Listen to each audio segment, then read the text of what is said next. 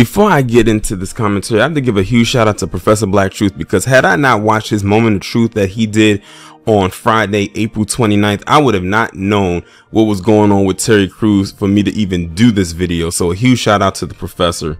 So, you know, whenever it comes to a triple P and it involves someone apologizing about something, and if I could find a picture of them crying, whether it's maybe a still from a show or they're legit crying about something that maybe affected or impacted them, I make sure to use it, and I really feel no type of way about it.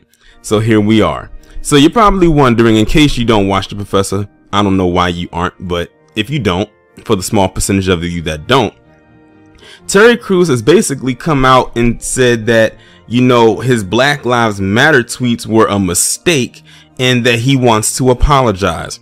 Now, I left a comment on Professor Black Truth's channel basically saying I don't know why Terry Crews is choosing now to apologize, because most black people don't rock with BLM like that. A good chunk of us don't, for a multitude of reasons, and we see what has come out about them in the last year or so. So I think he's a little too late, too late, or way too little and way too late on his half-baked apology. And I think it's because he's realizing all his antics did not work in his favor, and he pulled a lot of antics. And see, here's the thing. Terry Crews had his own little Me Too hiccup thing, not with him doing anything, but someone doing something to him. And if he was on code, more black people would have supported him, but he thought that he would get more support from the same people whose ass he's been kissing for a long time, especially for the good duration of his career.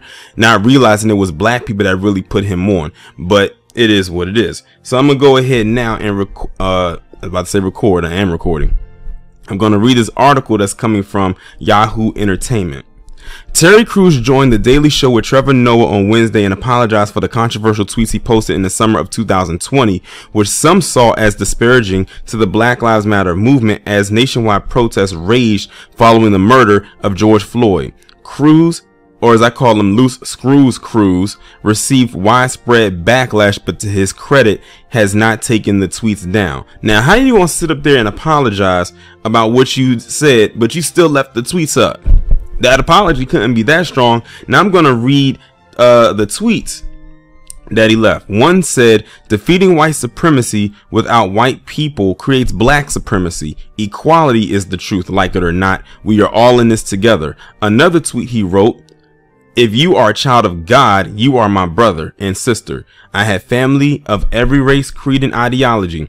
We must ensure hashtag Black Lives Matter doesn't morph into hashtag Black Lives Better. I'm going to let you know, I really want to apologize to anybody who was offended by these tweets and was hurt deeply, Crews said, because as an example, as an African-American man, a black man here in this country, I did not want to give the perception that we're supposed to gloss this over and forgive the death of George Floyd, the murder of George Floyd. And I want to apologize to everyone right now who was ever offended because it hurt. Here's the thing. We know why he wrote those tweets. He wrote those tweets because he felt that he would be in the good graces of white people, because he felt like that if he tweeted that, white people would applaud him. He was literally trying to do the whole grift game like the Coonstress and Brandon Fakem and all them over there doing. But see, the thing is, they pretty much have been doing this for quite some time, Terry, and we know why you're not doing this. I think Terry Crews is probably doing this because he felt he didn't have the support of black people when he brought his situation with that incident with that PC man grabbing his junk come to the forefront. But the thing is, you would have had black people support, but you quickly threw us under the bus before we were allowed to even give you support, and you kept looking and seeking support elsewhere. So it's like, if you were going to be off code with us, we were going to be off code with you. That's how it is. Whatever energy you give, we will give it back, and sometimes 10 times more. At the time, Crews defended his tweets. He said, any black person who calls me a coon or Uncle Tom for promoting equality is a black supremacist, because they have determined who's black and who is not. He also went on to say, please know that everything I've said comes from a spirit of love and reconciliation for the black community first, then the world as a whole, in hopes to see a better future for black people. What the hell was that? These are his tweets, y'all. Those are his tweets. But now, Crews admits the timing of his tweets was a mistake. Gee, you think? I just wanted peace. And I guess it goes back to my approval. It goes back to my need for approval. It went back to that Cruz said. See, he just admitted to you right there that he was seeking approval from a certain group of people. He admitted it right there in those are his own words. He was seeking approval. And again, it was a mistake. It was a mistake to tweet that out at the time. And Cruz said out loud the message his tweets were meant to convey. The need is for us as a people to actually come together and really be what we need to be to this country, because it's our country. This is our country, Cruz said. We died and fought, and I'm not giving it away. This is our inheritance. Okay, Terry Crews, sir, you're done.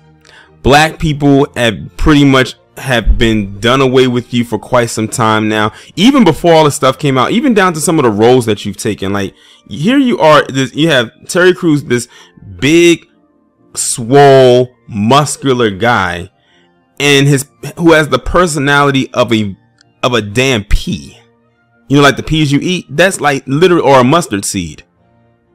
The only role that black people really rock with Terry Crews in like that was the dad on Everybody Hates Chris. And I think everybody who watched that show would say that that's like the best role that we've seen Terry Crews be in, because we actually felt for his character, even though that was a comedic show. Like, here's a guy who's, you know, working class father, you know, married with 3 kids, trying to make it. And, you know, a lot of people could see themselves in that character, because it's like, you know, even though he was a penny pincher of like the highest kind, many black people could see themselves, especially a lot of black men could feel themselves or see themselves in that character, because especially at that time in those conditions, and he was still providing for his family the best way he knew how.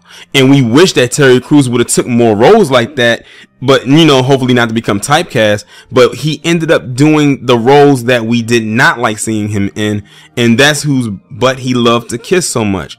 And then when all the things with the Me Too thing came about, and that kind of shocked us, he was like, oh wow, now we kind of feel bad for Terry Crews, because we understand as a man, he probably felt like, what was I going to do about that? Although many men probably would have knocked that guy's wig back for not only doing that, but also in front of your wife. That's what made us really puzzled, is like, how did you let this grown man grab your stuff in front of your wife and you not do anything to him? Now, here this is a white guy, and we probably know why you did this, because I think that white guy was some kind of exec, and he was afraid if he did something that he would lose out on something.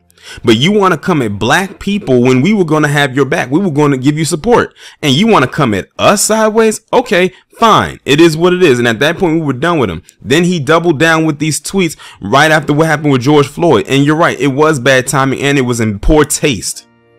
And now here we are, almost 2 years later, since what happened with George Floyd, and since you put those tweets up, and now you want to apologize.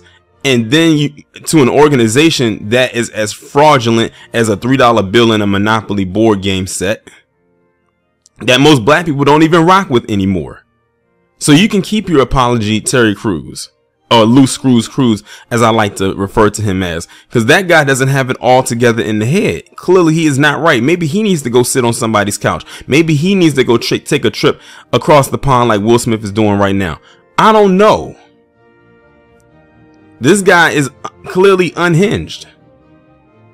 Like, for real. And I don't feel bad for him at all.